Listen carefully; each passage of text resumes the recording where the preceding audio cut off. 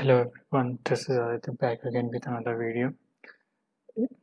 In the last video, we have already we were building this app, this video player app, in which we are getting all the videos from our internal storage. In this video, we are going to move forward and we are going to play this video in our app. So to do that, let me make sure that I have installed the package or not. So I have already installed this Expo AV package. This is all we need. Let's see it's their docs and we'll try to implement this.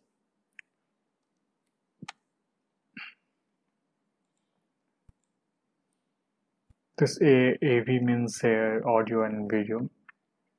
And this single package works for both the thing. So in here, after installing all this, if you haven't installed this already, just copy this and run it in your terminal, and this will give you install. This will get installed, and after that, you're gonna need to import media in our video files. I'm gonna import from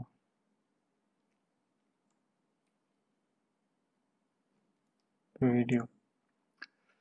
So this basically needs I guess a URI where it's gonna play, and okay, this one. So there should be a documentation about video somewhere. Let's see this this one.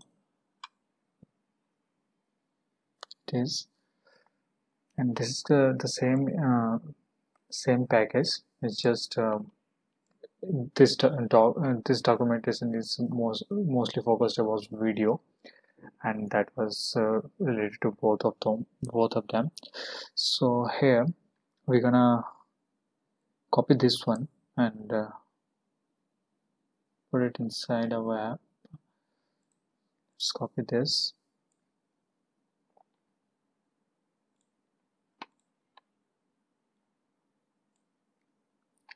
Here, instead of passing this URI, we are gonna hit our own URI that we are getting from here items. So this will be like item dot URI, and hope okay, this should not be video, and these both are conflicting. That's why let's rename this to something else. So okay, hope this is put it over here, and this might have fixed our ISO. And let's save this and try to. Okay. So now, if we're gonna click on any of this video that are present in our in my phone, let's see what happens.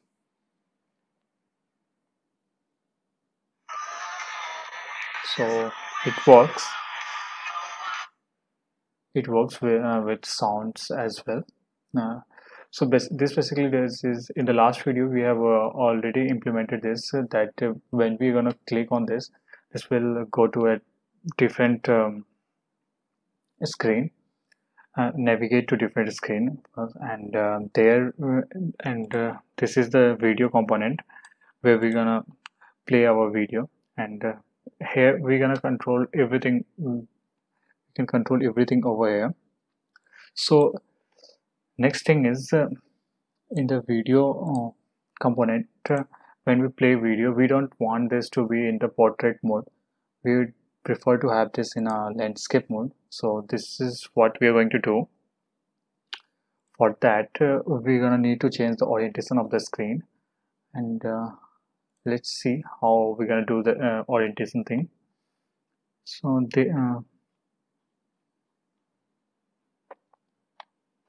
let's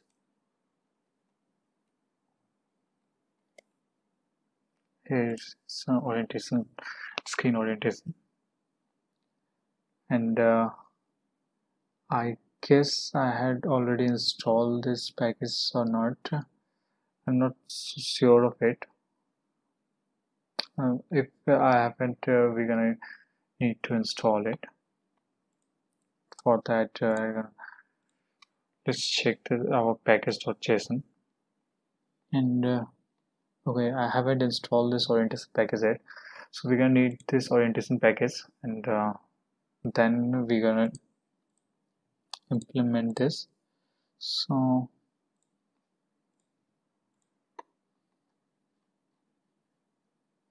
here it is. Let's copy this one. Let's close our server. Install this.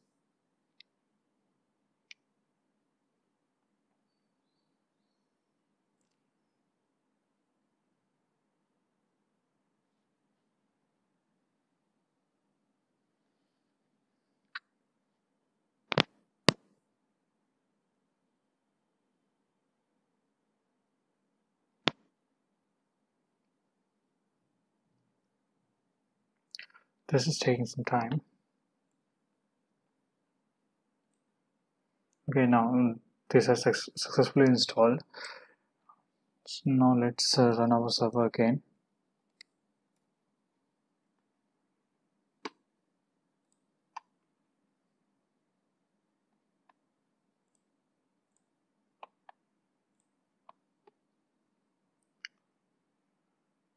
So now our server has started again, and after this, let's import this one in our video component. We copy this and put it over here,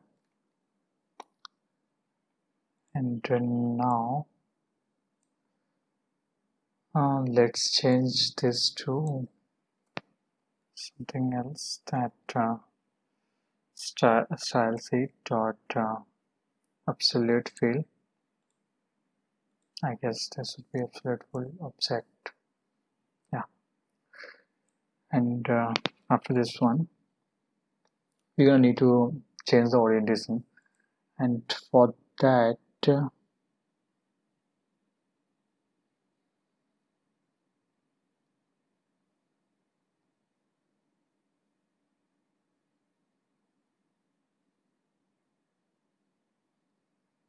it is. We can use this one.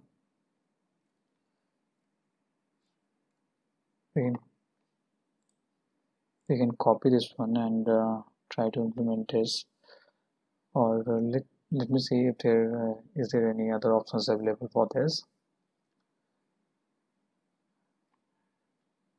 I haven't tried this much. I have just tried this only once, and if we are able to figure out from here, then we're going to copy this from that code. I think I would prefer to do it this way so that I get to learn it. Okay, that's pretty interesting. I installed a extension called React.js extension or something. So that's the reason I'm getting these snippets, like use effect.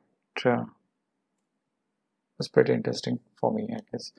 And here we're gonna change screen.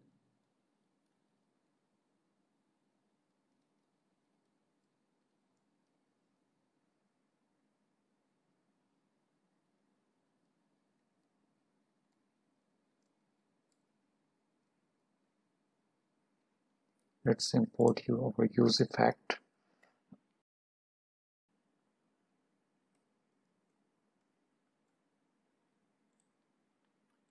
And here we're gonna need to change we want to change it back to its normal position, like when component gets unmounted, then it will come to portrait mode again. So that's why we're gonna put let's see this first, and after this we will try to implement that one as well. Let me see if it works. Okay, this doesn't work. So this is not changing over here. I've already done this in one of project, so let's get over there and try to get this form.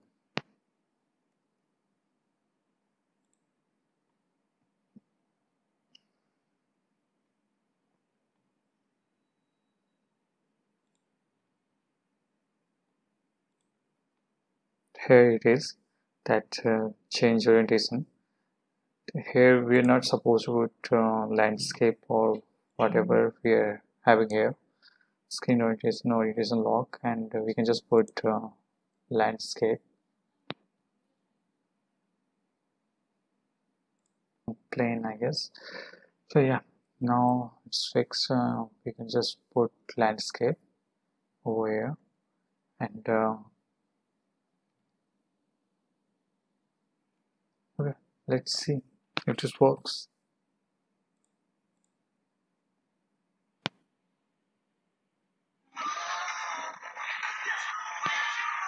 Yeah, so this works, but the only problem is when we get unmounted and we are unable to get back to our normal screen. So this is what we are going to fix right now, and so that when we unmount this screen, we get back to. So for that we're going to create another function and change screen to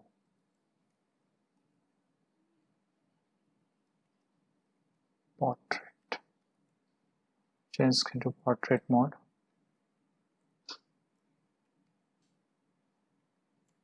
and here it is. And inside the return here we're gonna put change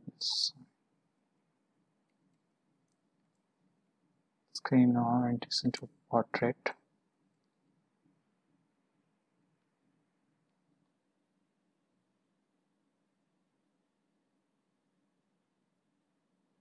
Okay, I think there is a spelling mistake over here. Oh, sorry.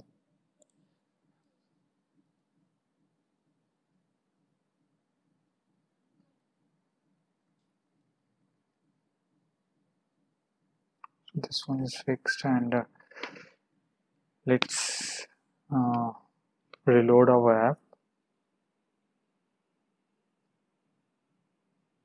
Okay, there is definitely some issue.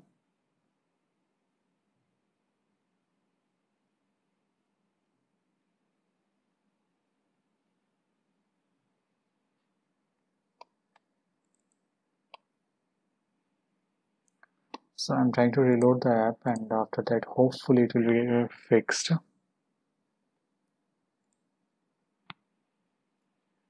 Yeah, so now I don't know why this is not yeah, so this one is fixed. Now when we try to open a video, it gets to landscape mode, and when we unmount this will go to portrait mode. So this works, and after this the rest is we're gonna add more functions in this, like adding mute button, play button, pause button, and all this kind of functionality. And this is all we're gonna do in the next video. So I hope you like the video. and if you like the video, consider subscribing, and thank you for watching.